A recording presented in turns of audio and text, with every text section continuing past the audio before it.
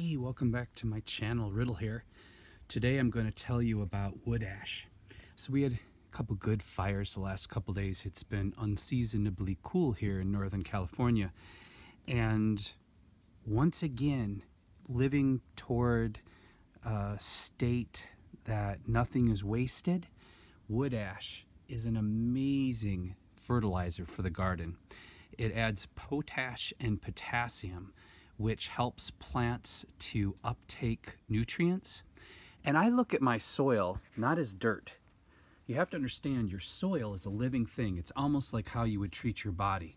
What you put in the soil is what the plants are going to uptake, and it's what, those are the vitamins and nutrients that are going to be in your vegetables. So if you use non-organic fertilizer, you're going to be eating nitrogen. If you're going, if you put lots of vitamin and nutrition into your garden, your vegetables are going to have a higher vitamin content.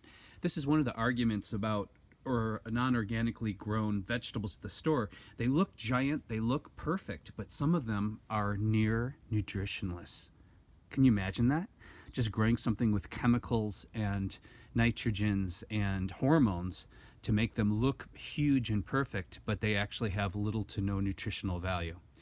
This is shocking and sad, but you can make the choice to grow normal, vitamin-rich and mineral-rich superfoods just by how you treat your soil. So, potash or wood ash. What you're going to do is, when it's completely cool, you pull it out of the fireplace and put it in a nice thing. And if you haven't planted your garden yet, that's the best case scenario because you can scatter the ash all over the place.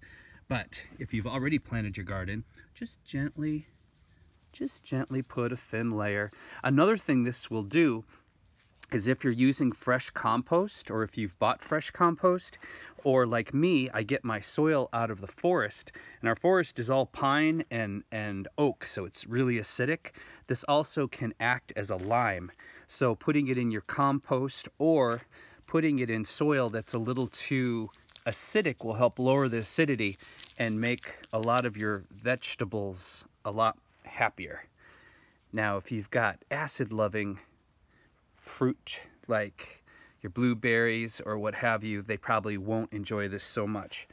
And this is basically it. We're just going to sprinkle our wood ash in between our green seedlings, and we got a little misty rain going today and some watering, and this will slowly make its way down into the soil, and these plants are going to love it. And this is just something that you'd have to throw in the garbage or throw out in the forest, and instead we're going to use it as a valuable nutrient in our garden for free. And that's it. Using wood ash is amazing. It helps to balance the pH in the garden and add valuable nutrient to our food. If you like my channel, please subscribe. It helps. Take care of yourselves. Take care of each other. Have an awesome day. Bye.